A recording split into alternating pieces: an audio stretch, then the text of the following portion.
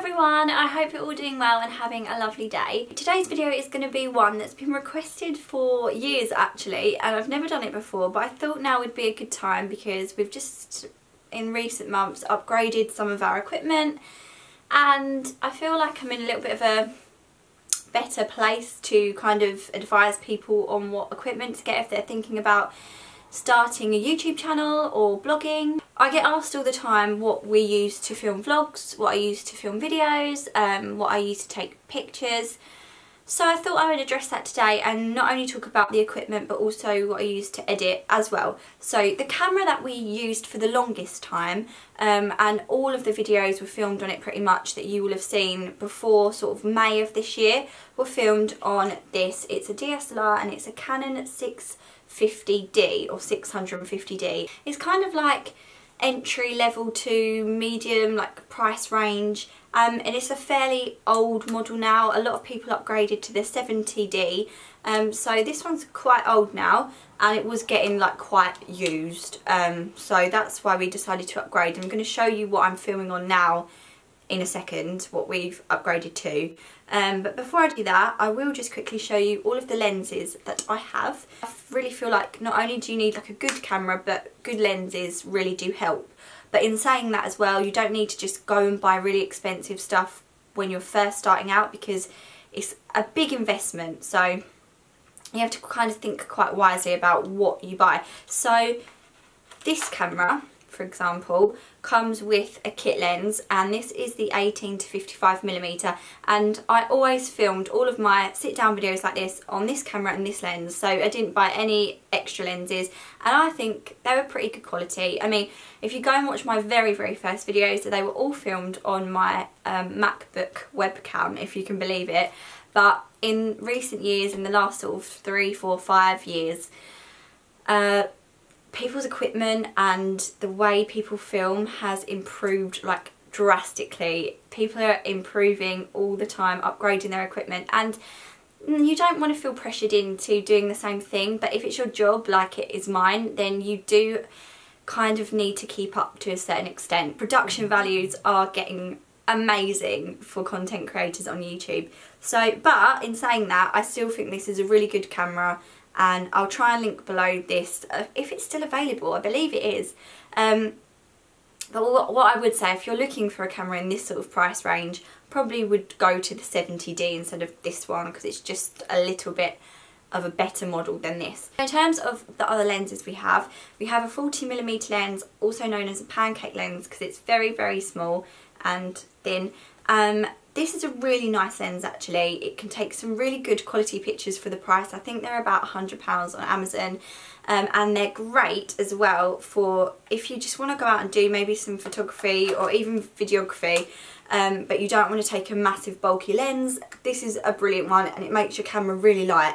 And it doesn't feel really cheap and plasticky. We also have two 50mm lenses. You may hear people talking about the 50mm quite a lot. So this is the 50mm 1.8 and it's a pretty inexpensive lens. I think you can pick them up for like 50 to 80 pounds.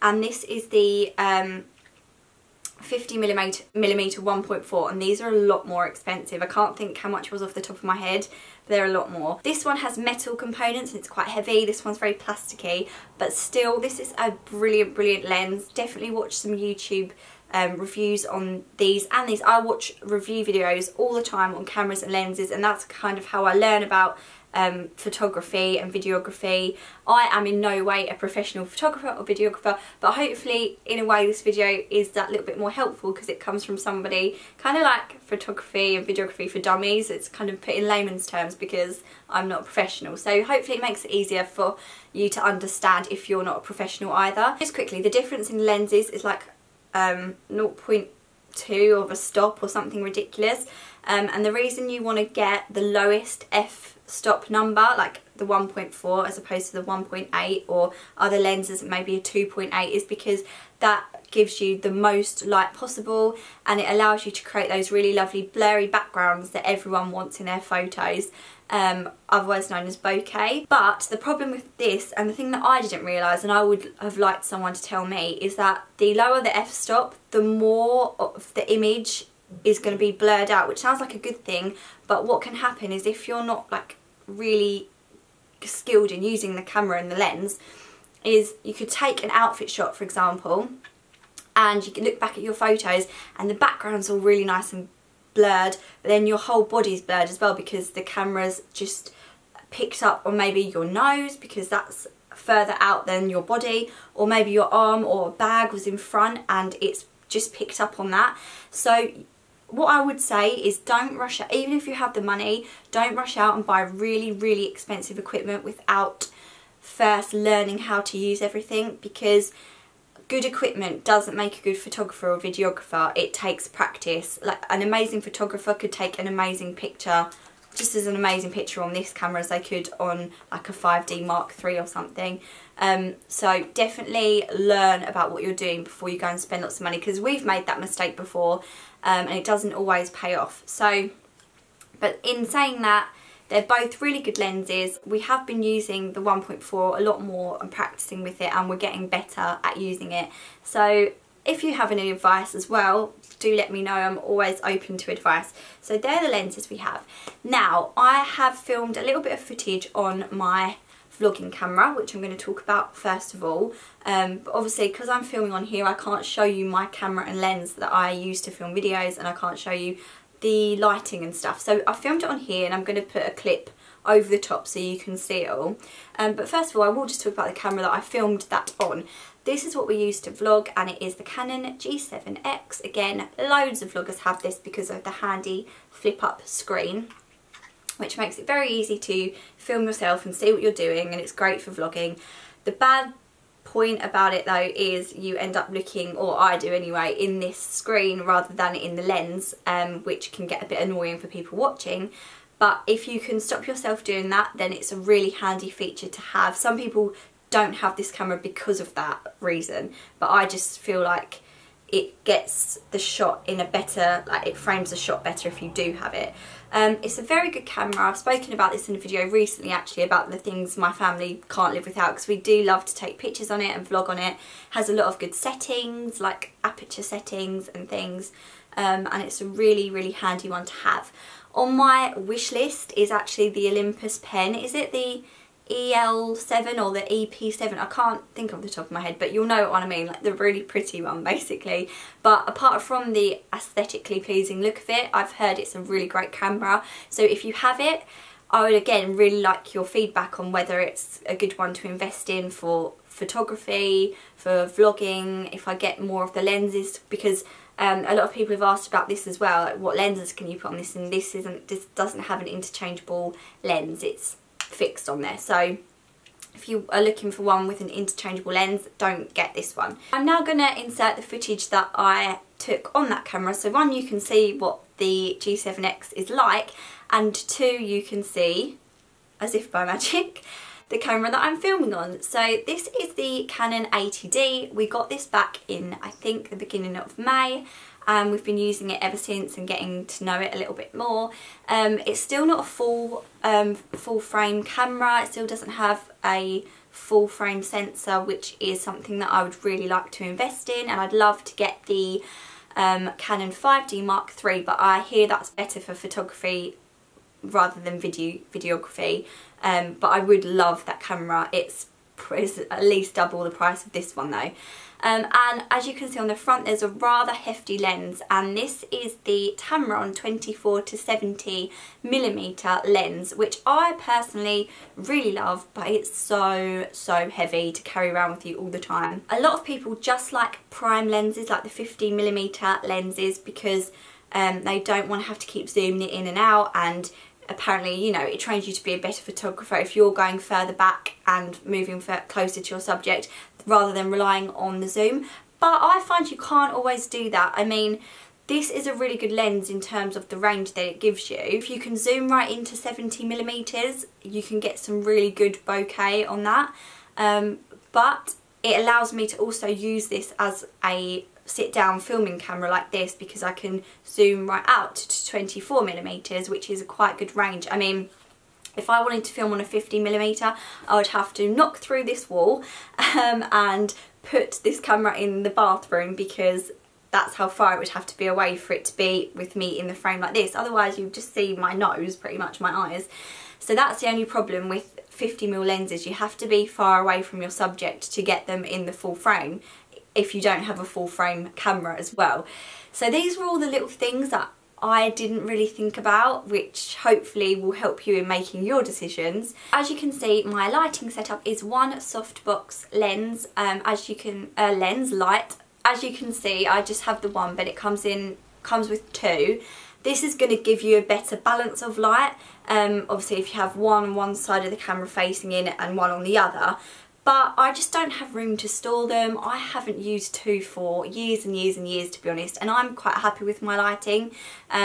One thing I will say is that flash that you keep seeing, and you probably see in videos, is the lens. There is something wrong with it, so I will just point that out. That Tamron lens is causing us problems at the moment, so we need to get it fixed. But it's so annoying, but there's nothing I can really do about it at the moment. It just did it, so I thought I would just mention that. But yeah, the lighting, that's not caused by the lighting. So one softbox lens I think is okay for filming. I'm quite happy with my lighting, but you can have two. They're fairly inexpensive from Amazon and eBay. And also the bulb in this, and I know I'm jinxing myself now, but the bulb in this has lasted years and years, like 3 or 4. So they're a really good investment, and you can buy new bulbs, of course. The last thing that you can see here is the tripod. It's a CamLink one, and it has a code on it. I got it off Amazon. Again, I've used it for years. It's a really good one. It's very sturdy. It's metal and plastic, and you can put it up and down. It has like a little wind up neck thing where you can make that bit higher, and you can do different angles. It can do everything with it, so it's a great tripod to have. Really handy, but you can get so many on Amazon and other places for a really inexpensive price. Before I go on to editing, because I'm aware this video is getting quite long, a couple more things I will mention. We have a Canon remote, so it comes in a little pouch like this. Again, most of this stuff's from Amazon, so I'll link it below.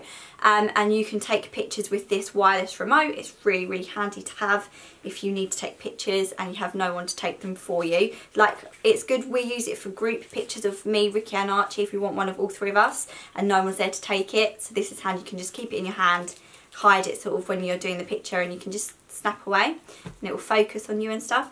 Another thing you will need a lot of is SD cards. We literally have like so many of these, and when I first started I would always get sort of the maybe 16GB, then I got the 32GB, then I went up a bit more to the 64, and now we're on like 100 and something.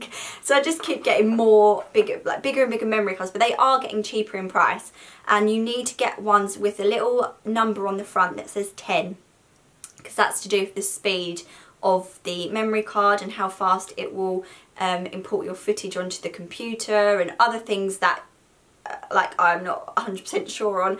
But you just need to know that if you're using like a DSLR camera, it needs to say 10 on it, and most of them do nowadays. I also have an iMac. It's about 4 years old now, still going strong. It's quite slow. On that I have Final Cut Pro X, which is what I use to edit all of our videos. For a long time I used iMovie. I literally, as I said, I started with a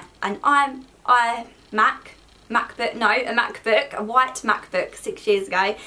Filmed all my videos on the webcam, imported it into iMovie, edited it, cut it all, and uploaded it to YouTube, and that was okay back then. As I've said, over the years everyone's got that little bit more professional, and there's lots of different editing suites and editing software you can use. Adobe Premiere Pro, is it? It's obviously a very good one. I've never used that, and I think once you get into something you do tend to stick with it. So I have Final Cut Pro X, and it's very good software. You can import plugins for it, but you don't need to. There's loads of good stuff on there, from obviously all the transitions, texts, effects, all the way to colour grading and stuff. You can get really into it. So Final Cut Pro X is a great one to invest in, but you can do a lot of editing, a lot of good editing on iMovie as well. But I think that's everything I wanted to show you. I can't believe how long this video has ended up. It was meant to be a quick one.